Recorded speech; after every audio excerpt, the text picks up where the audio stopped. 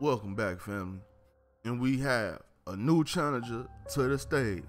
My boy, Mr. Sippin' Don Perry. I've been running my city. 42 Duggery has entered the stage, people. Yeah. So he ain't like what happened with Perkio. So what he said was, I hate when, do stuff to good people, rat, involving white boys in street, be lames, and could have pulled up on so many other. They'll pull up on nothing to do with nothing. Y'all can never expect a non-street person to understand the streets. These blow down on kids, trying to ruin kids' life, knowing so that's how he felt. He felt like they was wrong for rolling up on Perkio, sipping Don Perry. I've been running my city. So then, of course, 6ix9ine wasn't gonna like this. So 6ix9ine came out and said, "Well, I will smack fire. I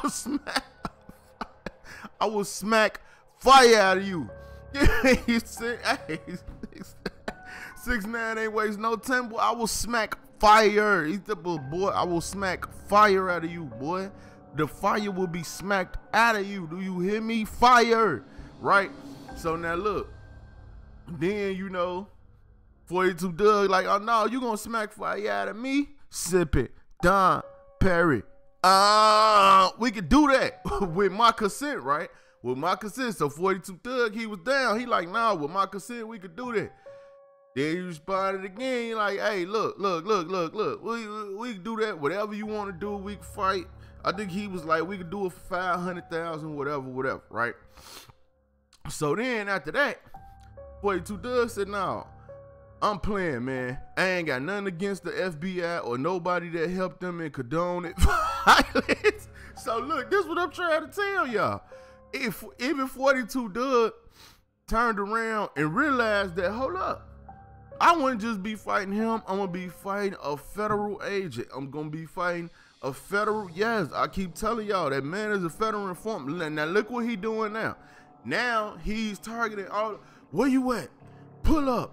I'ma be here. Come to me. Do this. Do that. Yeah, and I'm telling you, soon as you pull up, you gonna get water boy tackled, ATF, FBI, CIA. You going to jail. Sipping Don Perry.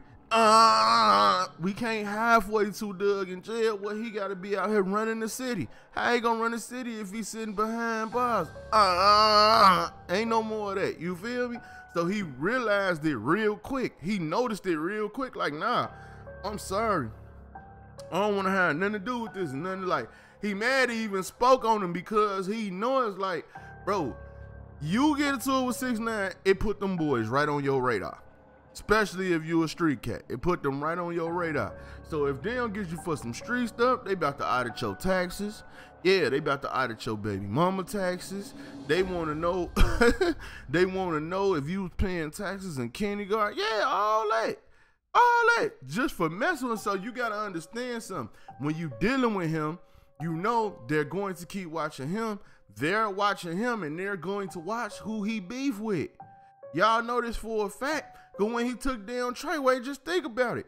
It wasn't just Treyway in them documents. It was everybody that he had beef with. It was every rapper that he had beef with.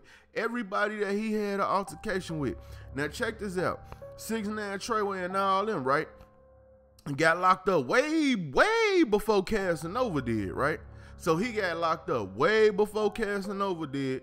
But if you look at Casanova paperwork right now to the charges, when they trying to link him to the Gangsta Stone Bloods and all that, even now, the whole Barclays shooting thing is in there.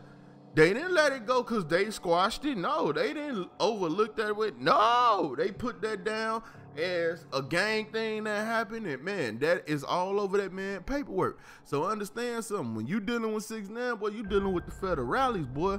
I don't want to be nowhere near that man. Keep that man away from me. I don't want nobody in my business. No.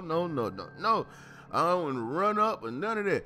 But like I said about the Perkio situation, though, if there was me out there with Perkio, it would have been Skittles Airway. Yeah, it would have been more. I'd have been knocking rainbows and Lucky Charms all out that man's head. I wouldn't have been playing like that. Only because I'd call it self-defense because y'all invaded my space. Y'all trying to make a move on me. So in that situation, that's just what I would have did. You know what I'm saying? But yeah, 42 Dugg, he doing the right thing, man. Backing out of this publicly and showing people that he don't want to have nothing to do with it. Cause like I said, he got to be out here running the city, man.